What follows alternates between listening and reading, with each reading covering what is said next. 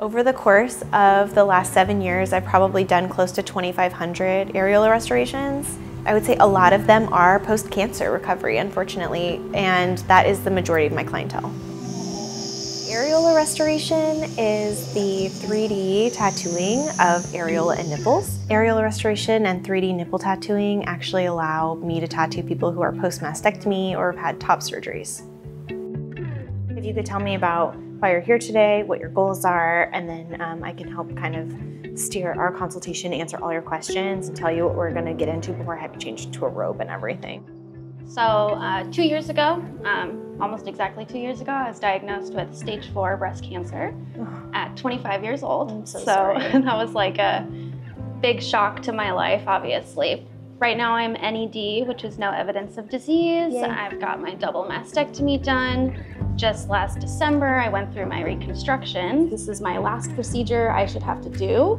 Just having that affirmation and looking at myself in the mirror and not feeling like, whoa, what happened to my body? Because it's really weird coming back from surgery and you have all these scars and everything looks different. So any little thing you can do to feel more at home is absolutely worth it. I'm really excited to feel more normal and just more like affirmed in my own gender even. In the appointment, when they're in, we draw shape, we talk about color. I have clients that want hearts. I have clients that want husband's initials. I'm happy to mimic any color, shape, or size that they'd like.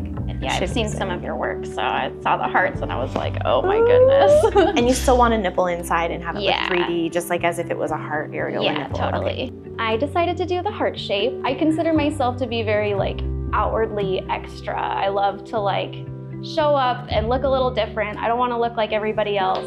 Now I have the chance to do something a little different, so why not?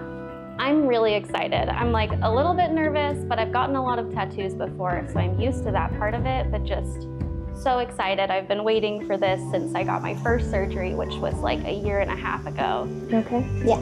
By the time clients get to me at the end, they have this emotional journey they've just completed. In the mastectomy, I'm seeing the end of a really rough road, and it's always really happy and it's always really joyful, and I think there's something so beautiful in that. It means so much.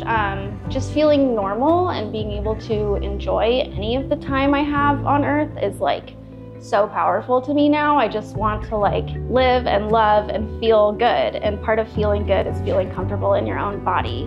Having that feminine energy kind of stolen from me and then being able to reclaim that now is so empowering, and just finding myself all over again.